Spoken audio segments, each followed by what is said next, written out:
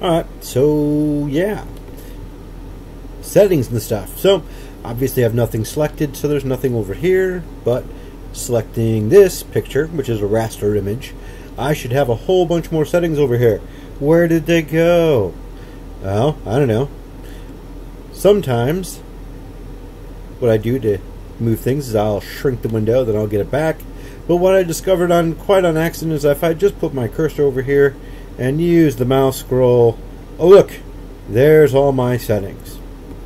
Now obviously if I do something like a rectangle right here and I select that, there are no more settings over here. No extra settings for the engrave, no extra settings for the cut, because they just don't exist. Now the fill, at least on my screen, I don't know about you, is kind of dim, but there it is. So the extra options obviously only come with the raster image, which is your JPEG, your PNG, blah blah blah. There you go. That's how I solve mine. Hope that helps, at least somewhat marginally.